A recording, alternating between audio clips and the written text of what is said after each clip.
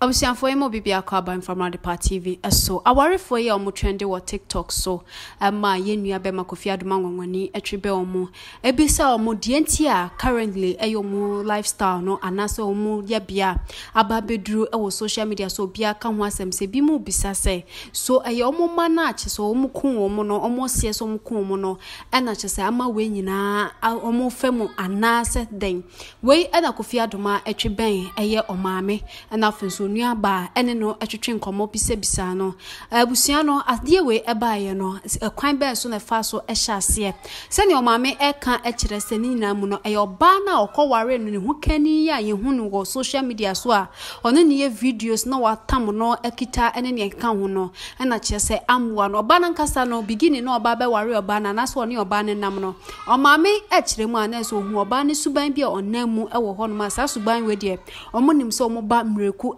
warea na so mo ne nama emboa eye mreku na so enam se na mreku aye na adwensa sa oba na ena opani nti omuma ne go ahead na che so timi ware obeye na ya ye kasei omo ababedu sampempenso abusia menkasa mama me ne yenko tie ensema omame ede tudwa na ansa na ebe kono mama menka o se tap send eye djuma ko bia wo Europe Canada US wo send this car ede abaga na wo de famomo account na se bank account bo mo de ne ko Play Store ana App Store na download the tap send app no o download we you be also promo code and also about the Part TV at the Asha about the Part TV show via Europe you betcha €5 so Canada and also US and so betcha $10 UK £5 kai national so say after our first transaction and then the bonus when you na a day ebema or hobasun so no share na kwato afofro yenkwe na yenkuti nsema eye Daniel ya omreku amame ede tudwa me kire eye mania ene me no akase adwima kakakra e TikTok yakoba yatoa so ede ama in the enra yene Godfather the great need a God Papa na God Papa the great the greatest yene kasa o chese oni awofo na our foster parents enti menim say ma o ye foster mama dia na mpomboko dia mpomboko fa weni ben wa no ha ame adom ahoden wo ho Yesu adom ahoden wo ho oba ne ono ankasa bo ne din se mreku ka ne din ho no wasesa no wo se na mreku na na edi na chi no na etete no nti wasesa no edin a modema ankasa ide edin ne kan refer zan comfort yeboa okay edin a wode ma na ne sen mo edin a de ma na ye Daniel ya mreku okay nti ba ne sen no sesa ne din ensem ne de eye bebre oja bebre me ben wentie me kasa nyina ne se na ye kwasoro down ha na ye nyina ne ye kompaibo me full gospel na me ko nti ne ye kompaibo ho a nti Joyce ya obehu ne ho ene che se ne ye nyina ye kompaibo no timpaibo ni mu no ena ye invite sofo bi ma ne be ye program no hu se akola wo yo ho no onye papa ukita honhom be ye se 16 nti ye oba na oba ya aware oba ya aware ni nti me ne be kasa ya na me ba ne kura first no na chese na ni nche ne ho na oba ya hyase na ototopa ni mama no se de be ya obenya no nso ni nyina mu no de mana no opo nti e be ye mbre kakra na afi me ba no oye fasting wo fie ha nti fasting ni mu na ye hu so oba no odi niema bebre aba wa hihye na nimu se wa hihye na nimu o chen ka motobi hakeka na no ne ade okita drones bi bebre no yiye ofiri hwa na ode ko edam ho yesi ebe me mane nkokora che se o mpre na okobo opunu nimu nti obo opunu ni mebali bie no ene ode drones ne koma no nti ni nua pani de o ka kire ne se onya hwe yie pa na oba we no onye papa nti ni wantie se oye nyame nipa pompa yeguso ono de onum ahwe yenye no ni nua pani se he ma woni na hoso wo ni nyina no wantie ene ono de onum ye nti no onum ye no emu hwa na che se bibia ekoye basa nti e ba se ye wo ye ne meka chen se uye nyame nipa oba sori a oda wachi nti wuye se eye obesi wune ma ne ade no oba no so wonware no de nti na otumi besi wune ma uye sa na se bia o memesi bi ba ne se o mu ba yare ana se bibia tu obi no obi beba ne se oba eda wo dan mu ana se bibi sa enye fine o ka chem se manya de me ka na obebo bituo wo sunsumu ama mawu ne me se na ono no onye akua sewa onye kwaku set ena onye efue santoa saa na o kan ninu anu na mebobo wo mudin no nti se me ye rofo obebo bituo wo sunsumu on de on fa se kan e ma ni so obebo bituo wo sunsumu me se ya de wo ye na nye osi jai ni nyina wantie se no wanya no we na wie nti afa no ti bibia ni ho ameka na otie me miri bi baaye kura ma chese fie ha ye wo no oba no obetena ha ewo ne ba nkwala miensa ni nyina ha na owo nkwala no nti eduru ba bi ma chese mi ye bibi ha kura no oba no no ye rofo se me ye baifo me nana no ma me no mo ho me no aduane a omuso omu ni me se na ade me no aduane amu ni o se ankre se wo ye baifo tu no aduane a ma ye ni saa me na me ba we ware ewo committee serving chese ehie me ma mi dimirika ko ho na me kobo na made ako ayi a mi benya bipia mi benya nyina efri me ba ya miriku ne ma no ye wo ha ne chese enye kura nti ne metete e ma mi bi duru ya me a me di mi fie no mi tu firi ha me ba bi wo ase ha me sora no pa ne me hohuru mani mu wie pe na me ko tu ono no be ma maduane edi me tra hwa ne bo serving ane ma ba fie ne ma beda chese atete nkoa no de tete bi wo fie ha nti mi a me wo ho ne chese me ho nto me kura wo ma brabom ne ye didi mu a ne me se oba we de mi ntimi ne ntra ha me ne ntra ha obekume me ba ne si no problem and o sisa ne niema na okobo ayi ghetto bi wo ase ho sa amre no onyansi dan no obo ghetto no ho ne chese o mo hihye ho a na ne me ba no so no obo mpa ye papa so ohu bibi si ubewu udidi agoro ubewu nti e ba asa no ena odo oba no me ba osofo no no ye sofo papa wo ye sofo papa chese ya hye ne ho nkomo a enya de eda fom kura nti oben ni chese wa ba ye ni se ya ma eniema bibia agi egu nti ne me ba ne bompa ya na ye sa de na wo ye no kutia no onipa no so ode ne ba ye nimu na ase ye nimu ne nkron ase ofiri hi so ye pepe ni so ye de ye nim ba bi ofi nti na wo si ye ko hwehwe na chi kwan nti me ka che mba ne so omfa ne no mama me na ye ko hwehwe na chi kwan wa mpre nti ye dodo mu a na mi kunu onya ne ba bi ko e de odi ade no akua ka ho ena set ka ho ena me ena mi kunu no ye bisa ya na ye nya direction ye ko achim tafo ni ye ko ekohu na wofo ye ko empo no omu ni ho na yere ne de ho ni kunu ni ho nto oba na obisa ye kwa so ne ye de nsem ni nyina bo no se de me kan ani ye ka che ne se ne ba no ba bi adu ne ye ntume na ye nim ba bi ofiri nti se o kire bi ne se bi kokoye na ye nim de ye beka me ba ne bompa ya na ye ti se wo bewu nti ye pese ye hu ba bi ofiri ye kono a ye duru ho hu ye pe no dwane ko hye dem wo mpia ko pem se ye di nkomo ye bibia wie ya omo ba beja ye kwan ansana se nu achi opie ye de ano de bi ntume nkire nti ene awofo ne keka ase ne ba ne suban bi a okita ne nti no ye de ye ntume ne ntena fidua mu na wono wa se betena ne mpo atwa ne ade de memmetete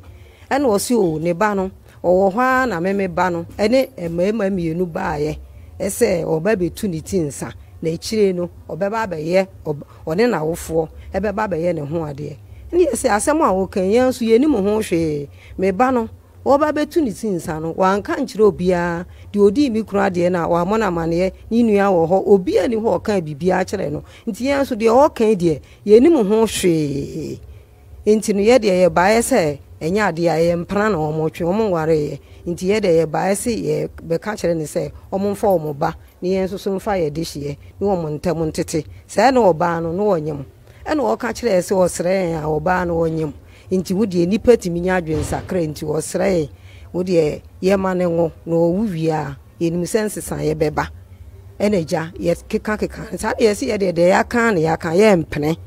ni nyina na awofo ne de o ma nya ntiase esa na ye de ba nti ye ba na me frɛ me bai se yawo wo so won kire ye kwan nyame adom ye bisa ye nya ba bia oba na awofo wo nti ye kɔ ye no se ni na akosi nti ye pese ye ka che o se oba no gya na chidie na nyame ebe ma obi ni nyina me ba no wamfa na adwen ama me nti ye wo hwa na me bi o ka che me se ma me kwa koye oba ne ho ade o mbisa nso oba abai o se Joyce ene me sintime no kasa ene wantie me kasa na o se an wono de oba no ono an ope no oba na me se o ya hyawoni no o mu ade no ono an ope no ene me se oba wei asabre no da so ye osofo o da so ye osofo no otime nche ha fie ha na o ya asore ba bia ya si dan no wabobo ayi sei nti e ho no o ya asore nti so oba we no pa ne dia ene wan fi se na oyempaibo pa ma oyempaibo wo yare ye brebi ma me yare serious me ye kofre no asoro oba ye o se mama mi nsuo ye sense ogu cap mu se ya o pagya hwe soro se ruade me twutu mi ni wa ho odin gu nsuo me ma me num nsuo pe onya yare sa tap send wa mani sika bi afra kwantu ama na kamu pen eya na ya pa ba tap de o send ya na kogu nipa ne phone so o send ya na kogu nipa ne bank account me depending on baby a o be send se enko anything you tap send download sesia na anoma no wonfa osika no enko ntem emfa ema wo mo rates the best na u use nso a e-levy bia enchew enti you tap send o Europe ana say UK ana US ana Canada obetumi a download tap send na we use me num so ne pa ase magic ombaka se eduro mpo no akwaje nso na enye eduro nti masama ya tintin na chese oyempaibo ni a oya asore wo ha na asore din na yini ni bibia wo ha nkrofo ba ema edunfa hono sense su bi o chese eba ne sen na asofo firi edunfa ba ha chese wo se wo no ko waiting okay na empaibo ni ma na nyame nkronkron eyi kire ne sakora we oye chese nipa kese nti nkonkon soma ne se omra no mehira no nti oba ya nti no firi adumfa eba ha ede asore ho eba okay nti oba ya no se koto ya no bompa ye ma ne pe na ono de pa osan ko ye enu ntenkoda obi nso san ka bibi saa biemu no nso so ono nso bompa ye ma nti ne se me ba ne de oye nipa kese ye pa ene obunsam nam ne so Joyce isu amande eniema aye basa sa no nti ekwa ya kan no wantie no so okoye ne ho ade ne meso oba wei e na so pe na okoye ne ho ade de mi ni wachi nne ni madi wachi kina e na mi de mi hu ya se wakọ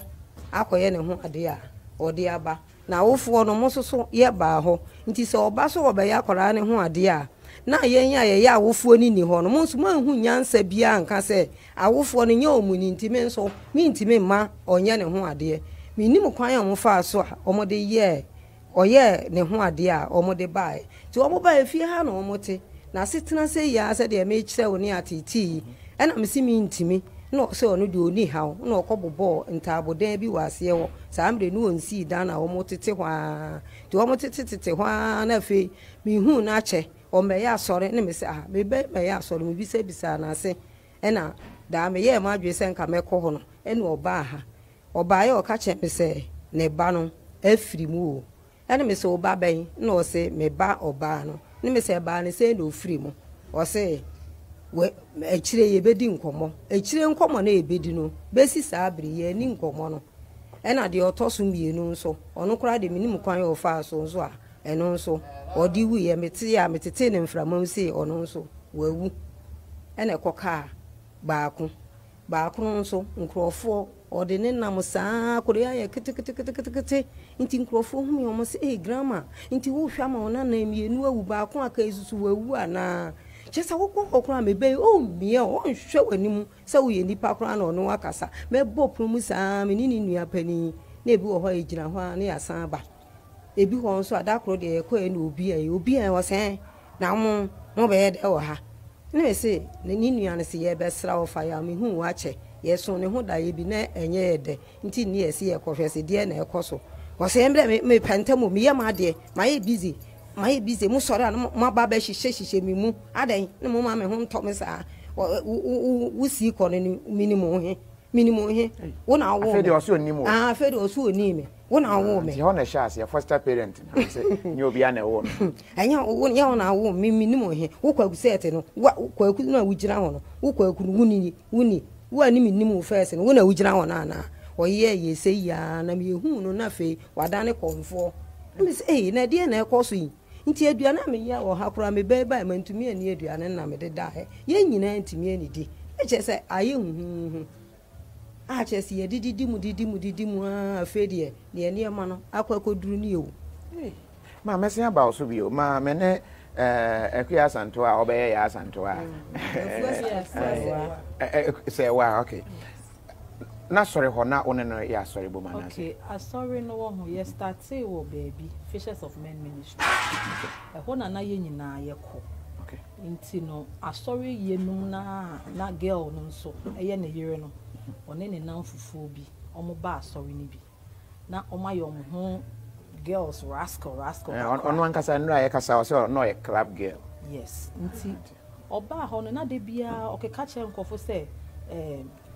sofo ya me ana me ware no oye den me ana me ware no me brati o si o mon forget na enya adwuma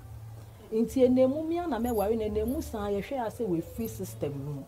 my girl na free system okay nti ye hu no na ye ti se ne nanfofo ne si o si okọ Nigeria okoji eduro na oba me nua no bedi nachi wow ye tete woni nanfofo group na oni omo ba asore no nti ye te ye me brother so mon forget no na ontumi enye hwe na de ti ono me brother no mu na so se de wo wi ase nti ye nya no na ontumi nye hwe nti ye wo mu a ye nyina ye wa asore ho a me brother so mon forget na me brother they started 40 days fasting wo dem a say na we fi ni Nigeria na ba or bread drinks ne niama bebree ye say ya mem dio me ma me ko ball ni dan because 40 days ntinti o mpie o she inside sa nti me ma me ko ball ni dan mu no say ya ere ade ye ode be fe bi nka wa no o say mami de ti mi mu no eso sin de wo wiase wei tu mi bi ekura no won tu me ena oje drinks no say as a closeness bi koso ni nyina mu o ka o si o ye forget no na den on no we de o de no ko he na ono de we honhom no kura ono kura be ebe na mo no so breaki sa ahom fina we ewura ni nti enu na fi the closeness no bond me ko ye serious ene ko ba say asori baby aye wa wenya ntete ya ye wo ho na ye wo mu ya asori ama o preach fine o just members no say ogina ho no o preach ya enya agro na oye healing so a obuwa nti edu baby kura no members no nkofo te ne kama ye mpai ba nkofo eba eye Fishes of Men Ministry ho no na ye sofu peni a o hye na se a o tete ne nkakwa nti enum no na nkofo ba benya yaresa yes na nkofo ba pa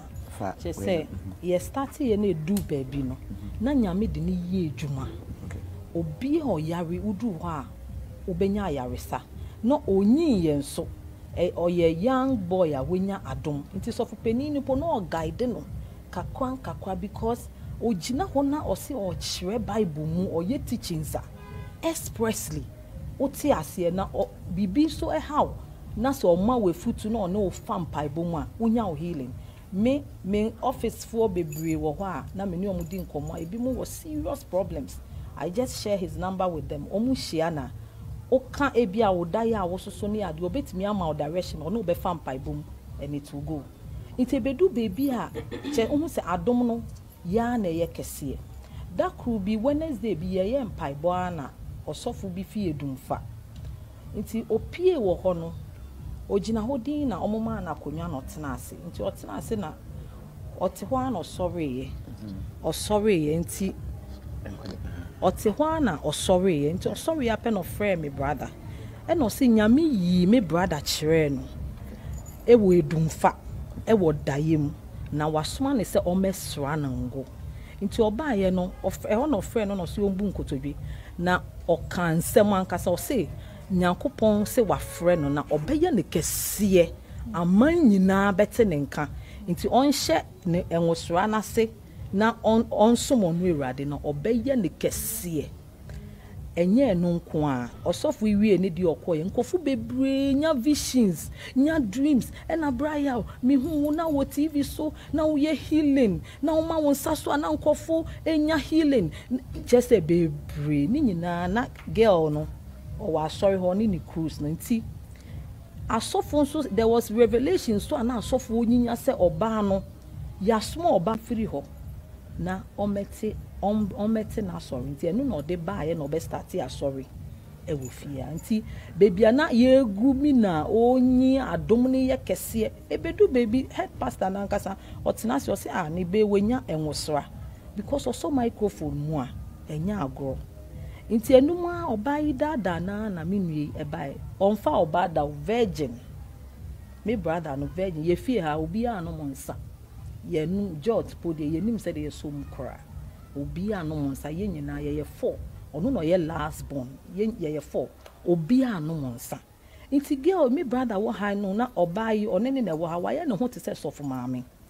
na tawe si ne na ase anopa oboduku ewia oboduku okodwom oboduku wakata ne ho ese na sofo maame na oje soko se ne bi odi enwura akata bibi so nti owo ha nyina oye ne ho te se sofo maame o dress fine omo wo ha nso ni nyina echi trouble o hyase kosi trouble sane obomi maame ekuta se ye sori ani ye kwa adwuma nti trouble sana do me brother ne starting na sori ne ye wo ha ena no ye osofo maame no ene nipa ba kakra na waka bibi egumi no na so wei onye pamono no so afro no apamo mensi asori hobi nti yen ye wo echi no when we look from behind ye who say oba no nkofo oba de but she's also in a way fighting against the church but me brother de neni efrefra won hu hwe ena afa bedu baby a o se ne yire ne eye odifo ti o hye nkom okopa koya sorry Thursdays nkofo ba any Tuesdays nkofo ba edu baby no nkofo so tia na do be hu member bi na otwem haya na na wan ba so se o sofo o bra ne yire no se me ye baifu nti megya asore no nti ase o hyase na o tutu ni obeka bia so be ma itie nti esa na nkofo na ehweteko saa na yese pa akọ na edu baby kwa na ye nyina ye gya ekọ because ukwa oba na yen yenim se enkom she bebre and they are not lying because eniema asofo ni ka chen say yamma yemuso a ebedu baby no the woman will either make him mad asofo be 5 almost yanhwe ya the woman will either kill him or make him mad nti yen sorry bon paibom na yen gi yenua no ye bia na omutu free ha ne de na asay ya ho odin aju because me brother na ebedu baby oba ni used to do a lot of things or used no even against us nti otwem kro onhye ayen o se onim yen ne dan we chi ayen obesen na okọ onim yen nti ebedu baby je say ono kro oni ye ni kasa ohun poncha me ma me hu no na ofre ne ba ya onfi no na okọ nti ebedu baby a afedie park ne so no omukọ share baby omo wono na ye de ye nkobie mo no so ye hu no wo ha na park ne so ne bi wa nkofo se oni part 2 oni ebi mo se o bra na so ne na sen de enkofo makra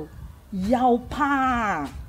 ya wan nkofo ti so onu na olidi church asada na ye benya triple edomo eba because omo nim se omo duru wa nyame be fa ne so ajewo afede nkofo se omo park ne so kwa nipa 4 3 5 na ye kohwehwe ye nwe ya chese wa transforming no into a different being oba na nkasa so saa na dukubo eni said oye wa sesa kra fe de obehu no pians kitwe bi na chains gugu ne nan tue ne hunini na sum na wo ye mistake na akoka sofu maame obeka cho se menya sofu maame biom men frame sofu maame na wo address mi nuanu mpo se pastor Dan wo ho se wonte ye nka ko TikTok na kohwe onye pastor biemo si say friend God Papa the greatest ampal asagro ye hu ye nuana ye jem hye ye ko na ye po ye nim so mo TikTok account papa bi ba fie ha no se me wo ho asofo Dan me wo ye ono beto me bedi na hye me se me hwehwe no obae na ye kire no fie ho okoye ye wo ha no obae o se me du fie ho me bo kokoko me ti se obi se hwan na me si o mpa cho me hwehwe pastor Dan hwan no se ne uni bie draw curtain na obi ne kokoko no si abonten no se o hwehwe pastor Dan onye pastor bie mu ati no se pacho sofo maami ni ana say wo hwe me ame ye sofo maami we hu sofo maami a we tue na so tue ni hunu onte ye kan ko TikTok na ko hwe ye wo ho na and all the addresses ne ma gentleman the gentleman ni do ye na the my that was the day we got to know say me brother say ne wako viral jot sebi onum jot yenim yesi afi nkrofo se omo hu no ko tonsa no mbo na omo hu kwan na omo ne na seriously we were shocked ye ko fie so a ye ko hu ni pedua na excuse me to say wa ye poto from head to toe ni sinye na pro just say ni trim ni be biara he was totally transformed to a different person. Hey, it's ye share ne just any asofo ehu ka ye ye 2 minue for wo ho a we ntie no abem enu no mu di me benti mama ye basa nti sese no so no me dwen kwan obefa so dance wasi eye ne dia obetimi aka so ma ne ma nti me nka ani sese no so aye me da dwen nti na no ekope obi eno abeye light no nti me mo na ma ne ekra se light ne abeye afedi hu ya se fedi TV so chese niema ekọ basabasa obe ayiyi ne hu a chese wo mudi odo mi hu ye no kure ni mi su ye papa mi se Awurade nti mi ba ya mreku pe ni me doba a wo hye me yem ene na wie ye ni Awurade kasa ye didi mu ya chese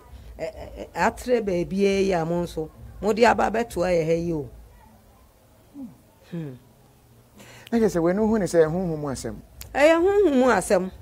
enye hona mu kura mi hia asofo aguku dambo amo beboa me na o ma je me ba na free oboni fo nse ba ma me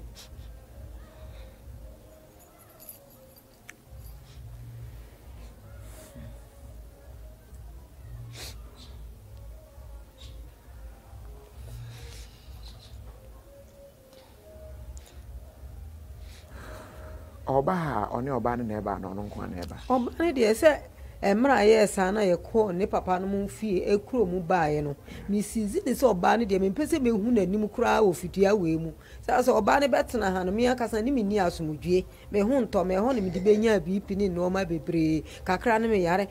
me yare nti oba ne de me sizi ne ha se obetimi afa na mmom so obewura fie ha de eno de me ni sa ena me ba no so getum nti oba ne de ha de o ma ha na last bi ni mi ho me ko market ena me ba pani ka kire me so wa ba fie ha ene me ba no sa amre ne ayeden po yensi e na asoro no abe ne nan nam ho ebubububu ni muso oye queen oye de be keka nsem bi ena pa wode ko ye a chesi e didi mu a sese ene ma ko se yo papa ti de ko ne de mi hiampa ebo mu odin de bia mi sugu Awurade so ye ko retreat anu makoda wo tanim 20 Ghana series ni me wa na me dia samane se papa je me be ma me na mi nim ne me ye woni me bo afo mani da so nyina ye wo me ma nyina ye Kristofo ade nti na wo se ba ne sei ti me di masem nyina dwane ato me nyankopon so ono nkasa ma me mi ni anu amede be kasa okun we mi ntume nku nyame ku ti onu akasa nku okun ne ma me ti mi mpa bo ni se nyame be ti onu oba ni ntam kra na onu akona busuafo ho na me nso ma nyame ba na nyame de opese osan de ne ye no de na ye because said ya ochire na kese bra wo yare ye mu ye den kra no kra na bompa ye ma na enne wo hwe ba bi a onam ye a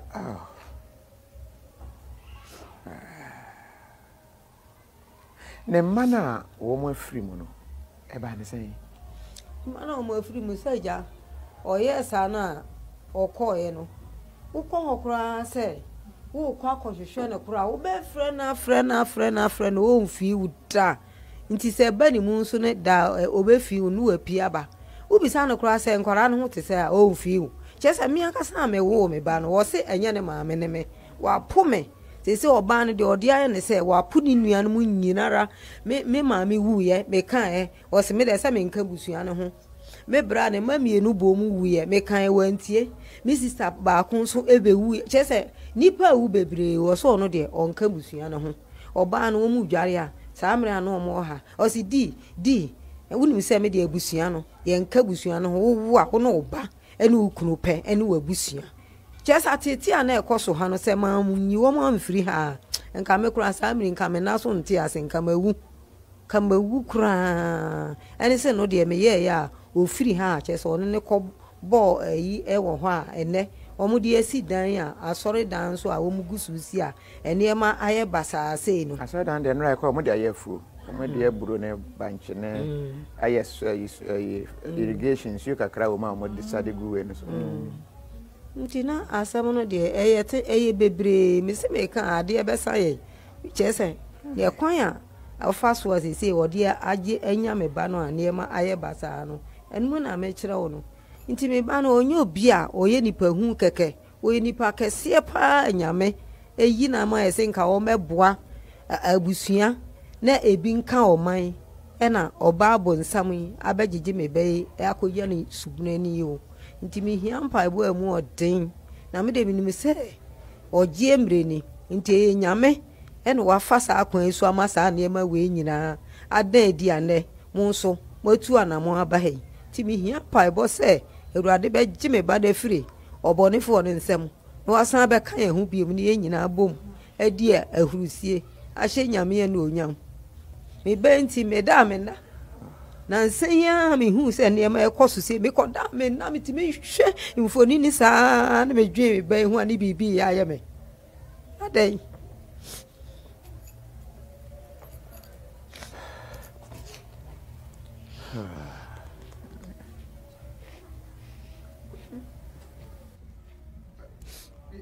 pictures are no you're fine pa like picture kro bodan mu ho de ma me nko bie ne hwe ono oba no e bo ho se me ka se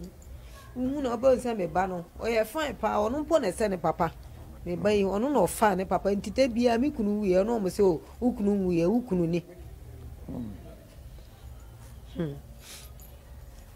entin kra no san owo san 3 omo nyina afrim enra ye ko ho na digari we gari a ye de nkate ewo esichire mereche niema nyina de afra de aka wa ene se odi nsu begum keke atre nso kra wo mu bie so a utre atre no mu ana che se odi enum se ya na una udi ko no digari se taxi drivers ne papa trotro drivers no so sa isisika num ti kom de no wa ya adwuma no ntimi nyina onya pie wata hwegu so a gona ona okọ no wa me uwa brochira ukọ Amazon na di royal ukọ di royal so type abon say Amazon e be yi ama ye different types ye gari olonka kra ho gari size no yemfa bibi amfra ye ene de ya mixing nyina no benya bi ene ntiko Amazon na ko hwe ba Ghana ha de free na ye deliver bi emfa ema oba bi a wo bia oba na ka say de o maye single and free akora bia ni ho a obetete o monti omutimi etwi street baby a guy kitchen o he from baby a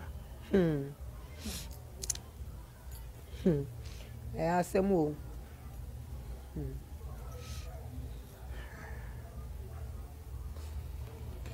Hausa for na ensem no de ekono no wetimi abompa ya tie chia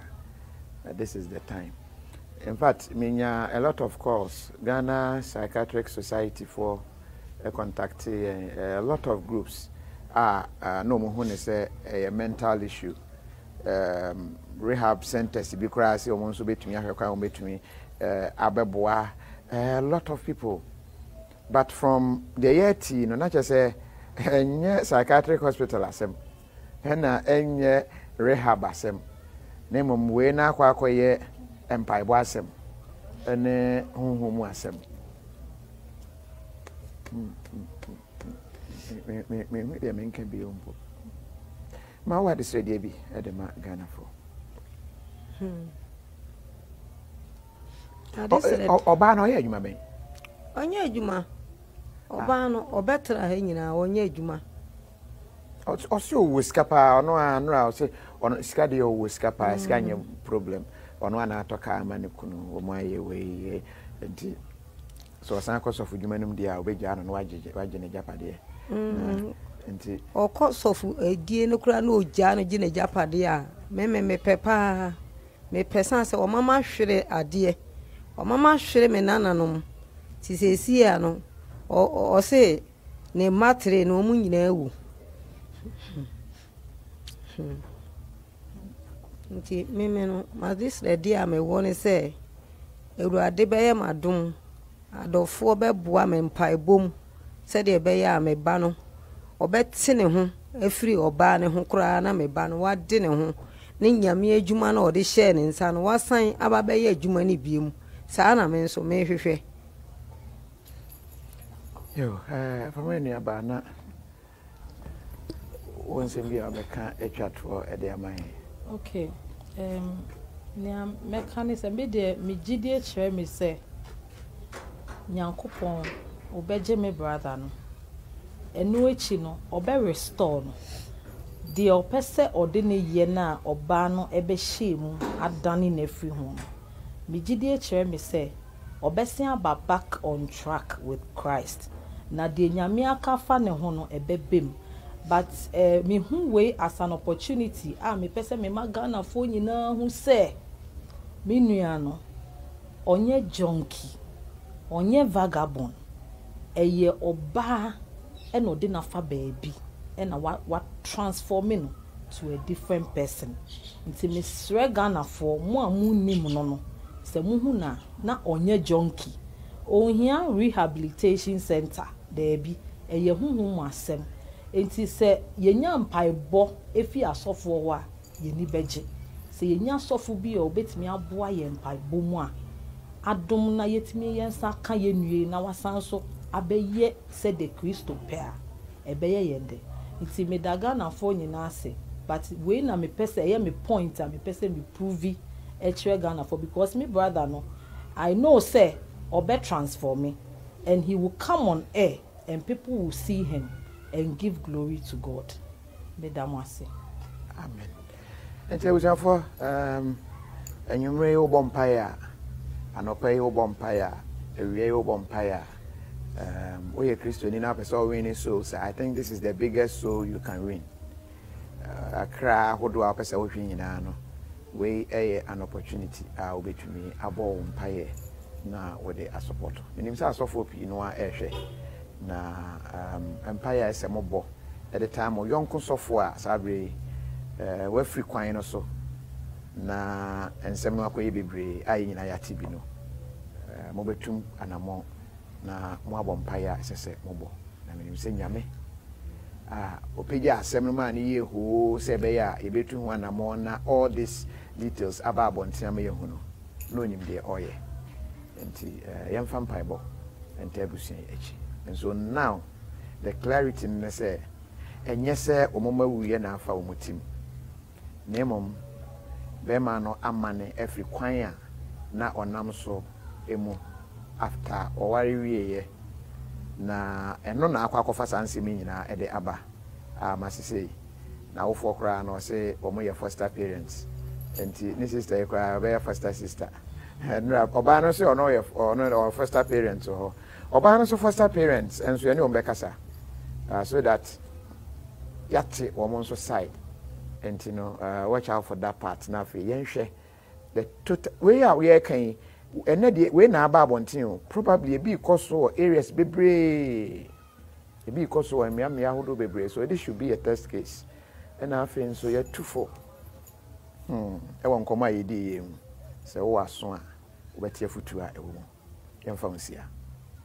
And when you pay me up one day, Yarewa and I do crinipa. Me every you, me make sure we can be start here. Carbohydrates, no. Now, so what can someone say? Would it yakasa? Apomide, Ahmode, true green fruits. If you're not purposely enumerate, who makes me don't want to true green fruits on Kwaso. Say, and Yania, we hear so wubeti, that are preventing and yan would be at say hypertension, diabetes, cholesterol, and all sorts of metabolic diseases, say stroke, cardiovascular diseases, cancer, and in the saffron, and one need true green foods. A boost to what you was about, per se, wait to so etikakra, and now we maintain no true green foods. Na ebe ye home na ye fair. Did you be afraid? 703 300 5039 and 703 670 3640. True green foods. Apomezin kwara chum. Tap, send. Hello, people. Now, Tap Send is finally in New York. We thought we are not coming there. We are in your place. So what you have to do is to make sure you send money to Ghana. If you're in New York, families and friends in Ghana are waiting for you. Don't send it. All you have to do is to put in your information, sign up on the App Store or Google Play Store, and then you tap and send. New York, we are live and in charge. No excuse. So make sure now you use Tap Send to send all the money you want to send to the families in Ghana. You know what I mean? Tap Send. It's secure, it's fast, and it's convenient. Open day. Did I mention my name? My name is Carlo Boss. The only boss. Wait, what then? Download Tap Send now on Google Play and App Store. Tap Send. It's secure, convenient, easy, and fast.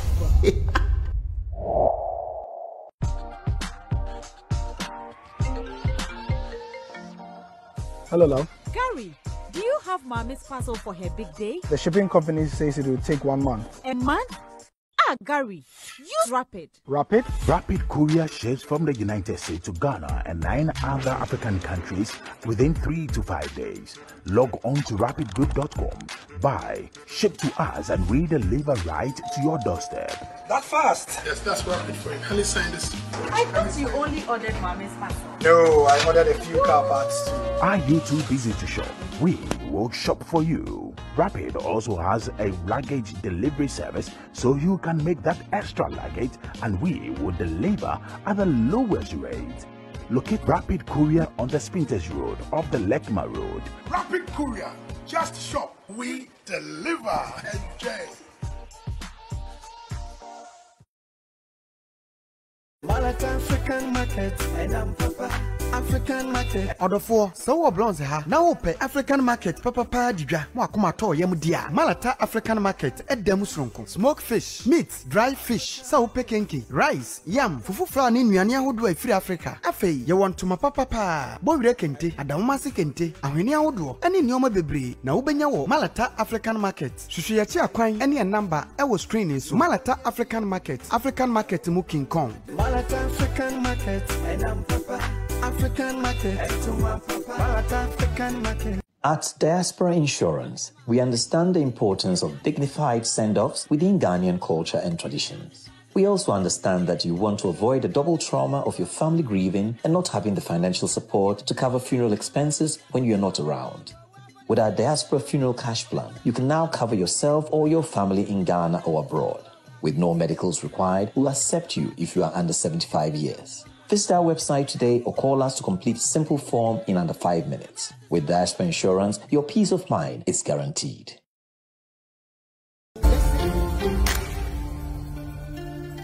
The Royals Gary Olonka, premium grade Gary made from hand-picked. Hey, Johnny! What do you mean, Diagrana? Who catch them is I was sending me sick on me. My train, Sikani Madruda.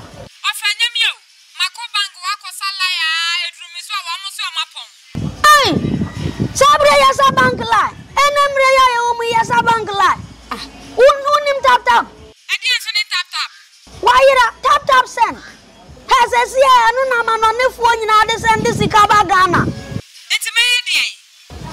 Ube ya de u use phone ben. iPhone ofa. App Store bi 100 for Play Store so abu o se ma. Ukwa na chepe u download your mbebu sa se bo promo code na dia Adepa TV asem. No one sending me sick abrame. Ofantu pache se me ko App Store keke. Na me ba. O me ma me promo code na me mo Adepa nsha ho. Keke. Afasi ebetimi o. Ay free of charge. What is free? Free. Na dia nwanwa ni se. U Usandi a sima pena bedru. Utimi de to me mobile money and as a bank account if I to me train. What's it? Miss Sania wants Sabeka CCA. 1 minute, see. Ah, why are the Adepa? One near me and them. Not tap or now bank. Ah, tap send. Says here, baby, and is what tap send in the washroom. And no man on the for be a some to charge ya too. Science send this a couple from an Onembra Ghana. I had dear back up a tap send.